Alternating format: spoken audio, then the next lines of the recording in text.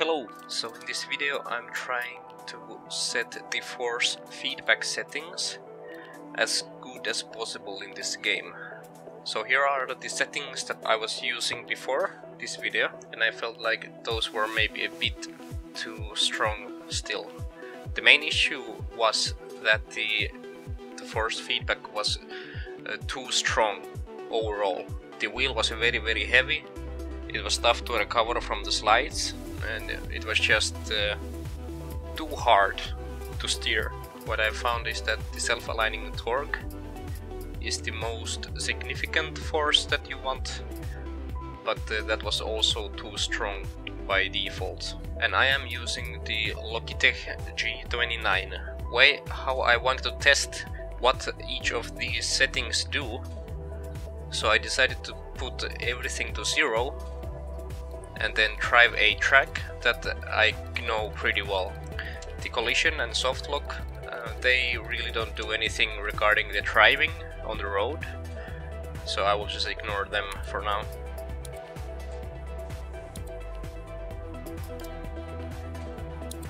Three, two, one, go.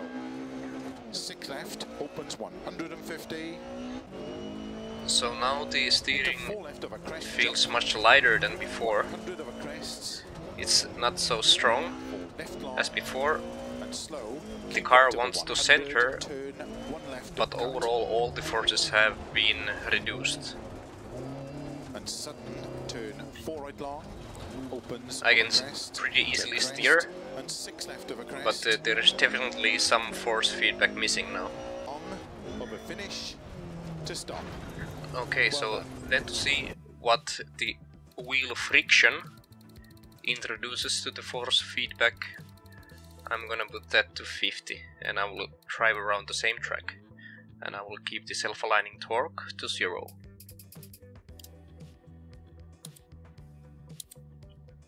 Three, two, one, go. 6 left, opens 150. Crest. So now the wheel just feels heavy.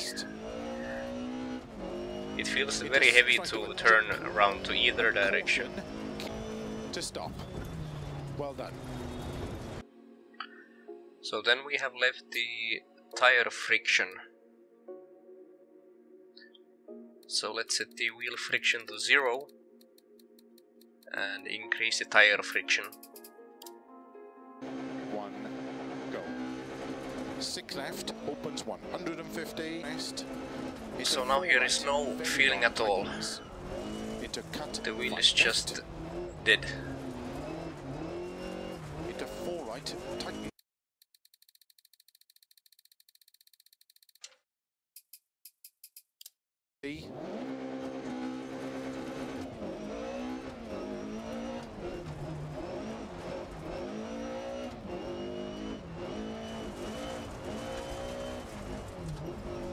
Right long, over crest, and the wheel is still dead. There is no force feedback at all. Tightens.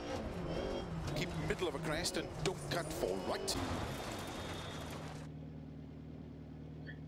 Oh wait, when I'm standing still, I can feel the wheel resisting the turning. So this is what this setting does.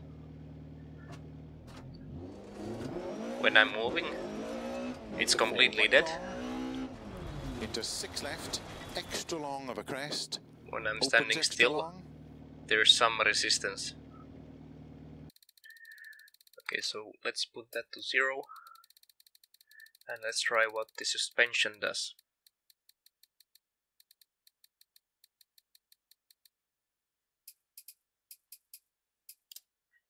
One, go. 6 left, 30. When I'm out of track, I feel a bit of a rattle, and I can feel a force hitting on bigger bumps, but when driving straight on the road there is not much. When going into the ditch I can feel when I'm going out from it, like right there, the wheel kicks back a bit. 6 left, extra long. And when I'm Into 4 right when the long. car is changing Into the weight 6 from left, one side to extra another, long, crest. Opens there is extra a long. slight change on how the wheel feels, so I can feel the weight transfer of the car that 5 way. right long, tightens 4.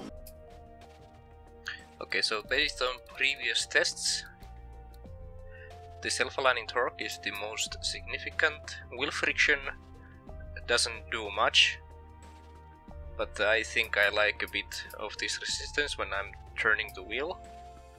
And tire friction seems to be working only while stationary, so we can keep it on 100. And suspension forces felt pretty small, so we'll give that as 100. We will try with these settings.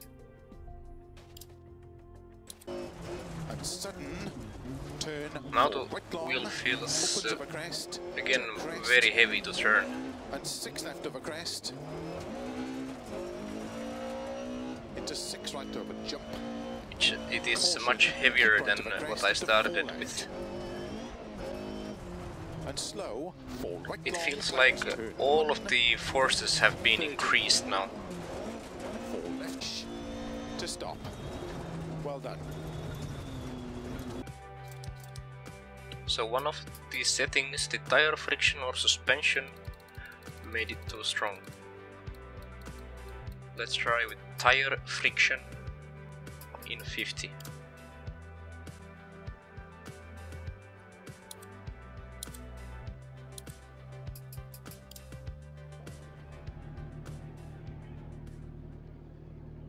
Five, 4, 3, 2, 1, go. 6 left, 6 right long of a crest, jump maybe, to crest, into The 5 wheel is still right, very heavy. extra long, tightens, It's keep not middle good. of a crest and don't cut. Okay, so let's put the tire friction to 0.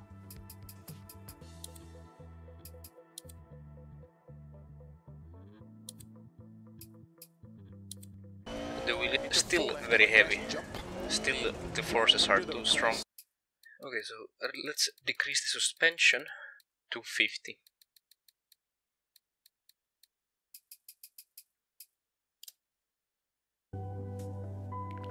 Okay, so now the felt slightly better. The forces were not so strong again, but I could handle the car quite nicely. But it was still strong. Very long of a finish to stop. Well done. Okay, so with these settings we did the personal best for the track. So there is some improvement.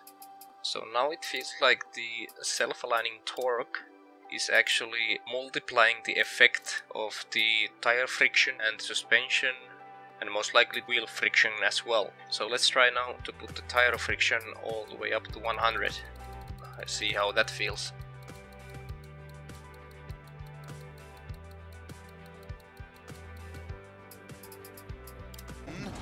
Turn 4 So right now long, the wheel opens of a is crest, just crest, and 6 resisting left of a me crest. from counter steering. Now I get a big resistance when I'm trying to counter steer Caution, keep right of a crest during a into 4 slide. left. Whenever I'm turning the wheel outside And of the slow, turn, 4 right I'm long, getting tightens, too turn big 1, resistance. So this will basically prevent you from recovering from the slides or keeping up into a 4 right, very good slide long, through the tightens. corner.